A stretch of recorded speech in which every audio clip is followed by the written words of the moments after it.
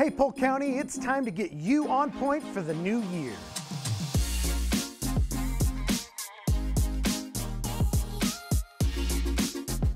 Welcome to On Point, your Polk News beat for New Year's Eve. Before we get started, make sure to subscribe to the channel and follow us on Facebook and Twitter. Here's your top headlines for this week. A new program seeks to rehabilitate inmates by way of education and employment. iBuild Central Florida's construction pre-apprenticeship program recently saw its third graduating cohort of 16 men from Polk Correctional Institution.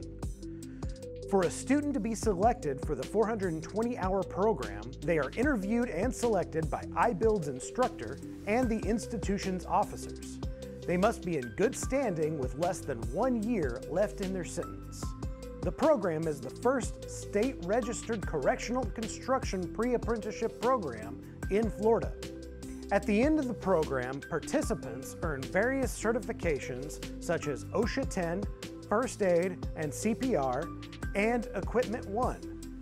Graduates are connected with one of iBuild's member companies and start working within 5 days after their release. For more information about iBuild Central Florida, visit ibuildcentralflorida.com. Florida Poly is joining the research on self-driving cars with a grant from a science foundation. Florida Polytechnic's Advanced Mobility Institute recently obtained the autonomous Ford Fusion through a $350,000 combined grant from the National Science Foundation and the state of Florida. The Lakeland School also used a part of the funding to create a simulation facility on campus that will propel research to be applied to the test vehicle. Beyond just the technology, the research team will be facing challenges of the future of self-driving vehicles, such as insurance, government licensing, and public acceptance of the vehicle's safety.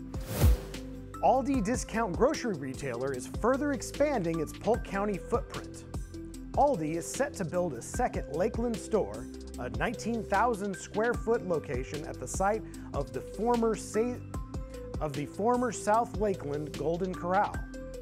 The grocer has also been expanding its distribution center at the Haines City Industrial Park. And now you're on point with Polk County's top headlines this week. Before you go, please like the video and follow us. Stay safe while ringing in the new year. We'll be back next week with more headlines.